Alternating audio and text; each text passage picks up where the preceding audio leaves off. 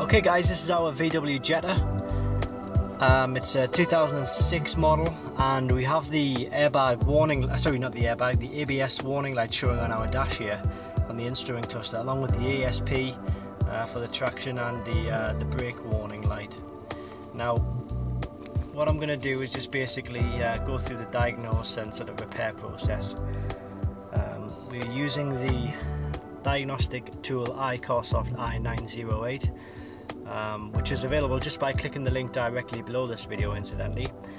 But what I'm going to do first of all is just go in and actually diagnose the ABS system so we can get a better understanding of what the fault is and what we need to possibly replace to get rid of the warning lights. So we're going to click into brake electronics, and we're going to click on read fault code. So it's giving us a fault code there, 00285, speed sensor front right. Alright, so that's pretty basic. It's basically a faulty ABS sensor that we have on the front right hand corner. Your vehicle has 4 ABS sensors, one on each corner, one on each wheel. So ours the front right as we are sitting in the vehicle, so it's the driver's front which needs to be replaced. So we'll go out and we'll just have a quick look at the ABS sensor. Take the wheel off, and then we'll put a new ABS sensor in, and then we should see an end of the ABS lights on the dashboard. Alright, so we've got the wheel off here. Just hope you can see, but that's the ABS sensor connector, and that's the ABS sensor right there.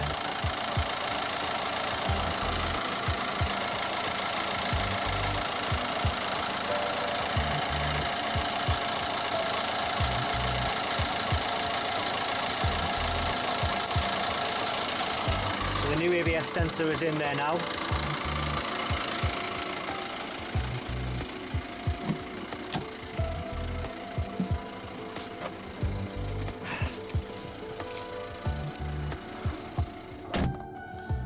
Alright, so as you just saw, we've put the new ABS sensor in. The warning lights are still there, but I suspect that might be because this i908 kit is still interrogating the ABS system. I've actually just seen the ASP light flashing there. I'm just going to see what happens when I start to come out of this section here.